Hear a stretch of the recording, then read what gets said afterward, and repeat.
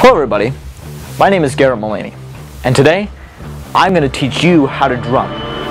Have you ever wished that you could drum a beat when somebody needed it? Or have you ever wished that you could pop out a beat when anybody was like, yo dude, give me that sick beat?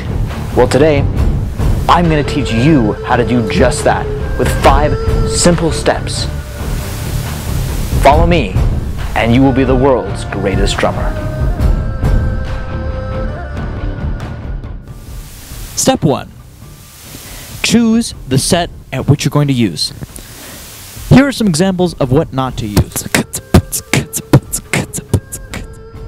Wrong.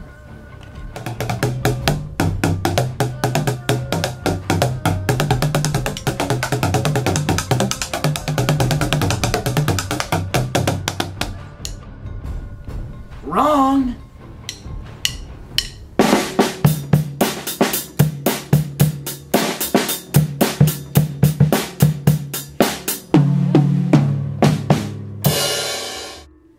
Right.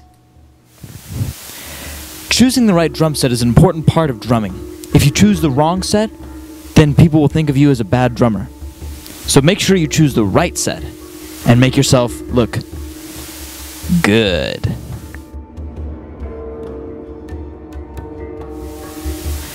Step 2. Choosing the right image as a drummer. When you're drumming, you want to give off a good appearance, or whatever appearance you may want to give off. It's up to you. For me, when I drum, the appearance I want to get off is looking pretty hot, pretty hot, pretty hot.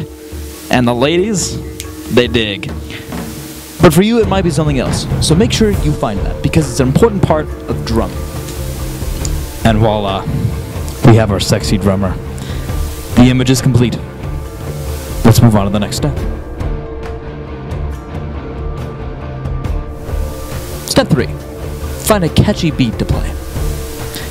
Throughout the course of your drumming expertise, you will learn how to drum several beats. For me, I've picked up several over the course of my... How many years have I been drumming?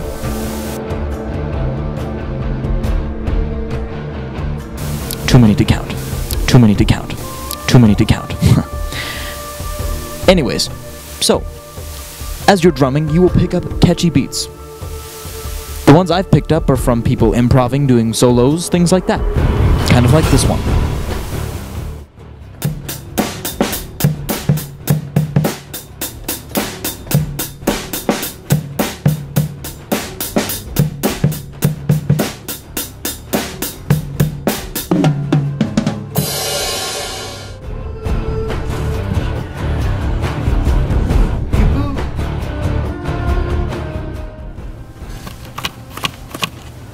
Step 4. Learn how to keep tempo. Many of us in America have something called a white man's disease. Now, there is a cure for this disease, but first let me explain what white man's disease is. White man's disease is a disease where the infected cannot keep time for the life of them. To demonstrate,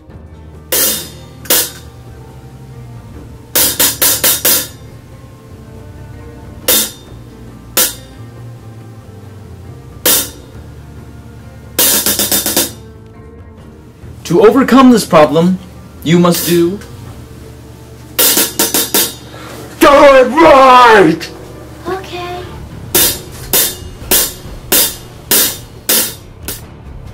And ta-da! Problem solved. Step 5. Now that you have all the components you need to drum well, you've got your tempo, you've got your groove, you've got your swag, and you've got your drum set, you can finally put them all together and create one heck of a drumming session. But for a little effect, for a little added extra effect, let's take this to the next level and go drum somewhere no one has ever drummed before. Come on, let's go. Whisper words of wisdom, let it